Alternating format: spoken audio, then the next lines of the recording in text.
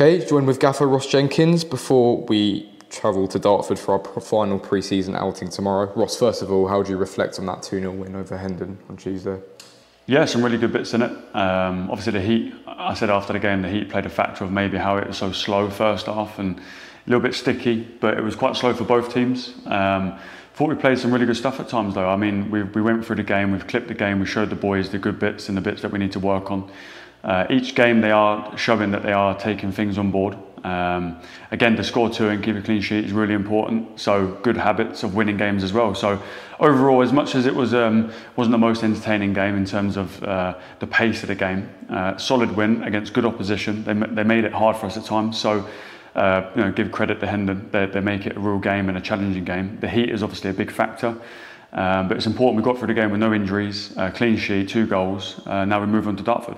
And before we move on to the game tomorrow, obviously with the return of Gus as well as the signings of Junior Dixon and Abdul Malik, how have they been settling into the squad? Yeah, really good. Obviously, Junior's just come in. Abdul was involved. Hendon had a little glimpse of what he's about, 20 minutes or so. Really lively player. Got loads to learn, but he's got attributes that we definitely need throughout the whole season. And Gus came in and was calm, reassured, played simple, kept things ticking, exactly what we really wanted from that midfield player. And Junior's come in with fresh legs, so he's an exciting one, he's a young one, he's got lots to learn as well, but we can definitely use his attributes throughout the whole season. It's a long season, so boys need to know that they're going to get minutes in the tank, and hopefully we'll get some more minutes into him at Dartford. Yeah, and we know Abdul Malik impressed a lot of the supporters. Would you be able to go a bit more in depth into what you made of his performance? Yeah, I mean, it wasn't too long, 20 minutes or so. Again, glimpses. Doesn't make you a footballer just because you show good glimpses. It's got to be the overall package. He's got a lot to learn. His fitness obviously needs to come up. He's not been training with us. So loads of things we need to work on, but you can tell, he's got an eye for the attack.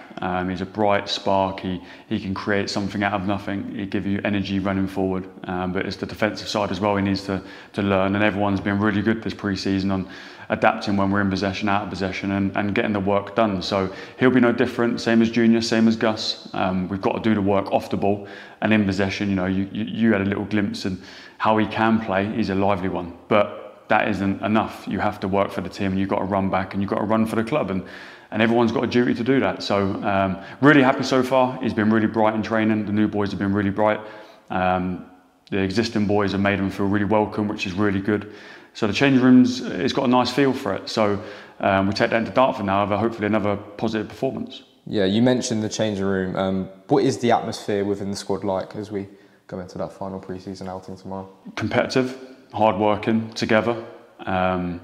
Breakfast is really bubbly and loud every morning, which I want it to be. If it was quiet and sad, there's a big problem. Boys are taking responsibility to welcome the new ones. Senior ones are stepping up and making sure the ship is settled in the dressing room. They police their own rules. It's really good. It feels good. As staff, we have our staff group as well, and so far the dynamic of the staff has been really good as well. So on the pitch, off the pitch, we're moving forward. But yeah, from a changing room feel of things, I think it feels right. We needed to add a few more bodies into the group. Competition for places is healthy. As much as some boys will disagree because their shirt might get taken at some point, we are a collective here, and we're moving for the same goal, and that's to win games of football as a collective. So whether you start a game or you finish a game, you're just as important.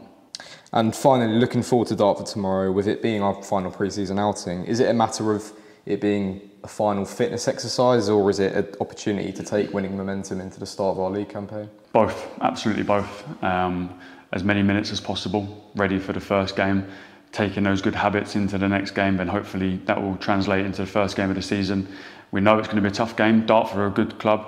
They've got a good fan base. Hopefully there'll be a nice pitch, good atmosphere.